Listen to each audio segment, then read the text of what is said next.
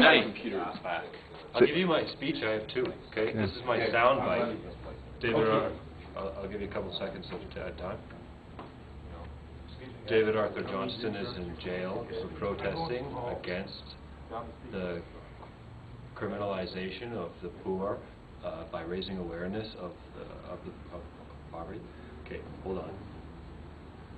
David Arthur Johnston is in jail for raising awareness of the poor by campaigning against the criminalization of poverty. He's been fasting for 30 days at this point. He spent over 100 days in jail fasting already.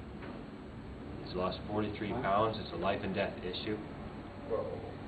And it boils down to we have the duty to disobey unjust. Just wait, hey, much duty to disobey the unjust laws and injustice as we have it. I'm a friend of David's, I guess.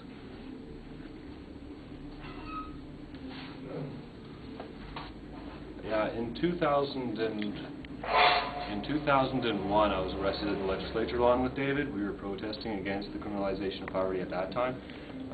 That was a movement that started a long time before that. I think it goes back to the Spiral Island protest at the Christchurch Cathedral in 2000. A group of kids were kicked off that ground.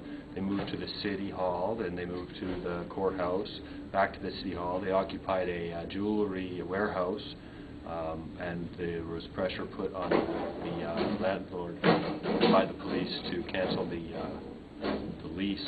Anyway, I moved to the legislature along with the Camp Campbell protest. Then I showed up from Vancouver as a representative of Food Not Bombs. Everybody else left. They served a court order to have the homeless people removed. We wanted a place for them to go. Nobody would listen. So David and I refused to leave, and we were arrested. The Attorney General on the federal level and the provincial level had to admit that they had no evidence to have silenced our valid social concerns.